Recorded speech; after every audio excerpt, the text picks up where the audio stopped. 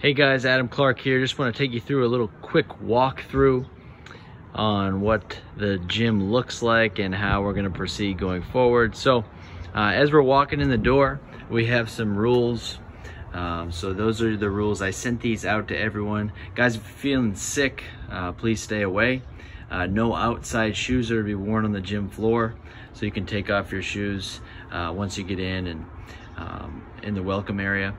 Please wash and sanitize your hands when you come in. I'll show you all the sanitizing stations. After the workout and even during the workout, we have a cleaning time. You must wash down every piece of equipment you used. And then after training, please don't congregate. You know, we're inside now, so we need to be respectful of everyone. And I don't care, once you get outside, that's okay. There's plenty of room, but those are just some basic rules. And then let's go into the facility. So as we walk in, these are a little scary. I recognize that now. So we created some cardboard cutouts. Did you know researchers in London estimate that if everyone routinely washed their hands, 1 million deaths a year could be prevented? So wash your hands, right? Wash your hands. Right here, guys, you can take your shoes off and put them down right there. Change your shoes. So before you go onto the floor, please change your shoes. So you need your indoor sneakers. So did you change your sneakers? So here's a reminder from Noah. Did you change your sneakers? Remember, no outdoor sneakers are allowed in the gym. Guys, that's a rule that we really have to enforce. So please make sure you bring your sneakers. It's very important. You'll also see some sanitizer right here. In the back in the bathroom, you can wash your hands. But let's take you through the workout. So basically what we've done right here is we've divided it into 4 pods.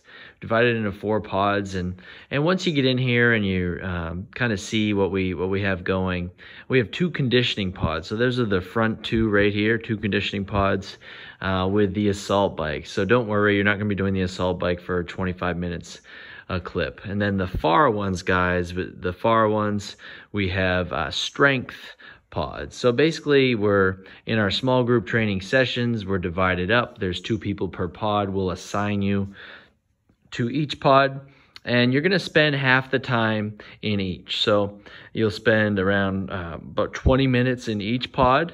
We'll have a 3 to 5 minute cleaning period, and that'll kind of serve as your rest break, where we wipe down everything and do the switch. So we did the best we could as far as sharing equipment. So as you can see, we have plenty of equipment, whether it's bands, okay, bands right here, whether it's dumbbells, we got plenty of dumbbells. There is going to be some sharing of equipment, but we will wipe it down in between use. So you'll see how it works, but we'll have a little cleaning period built in to that. So you got your conditioning pods right here, conditioning pod right here, strength pod, right? We have plenty of equipment that we're going to use.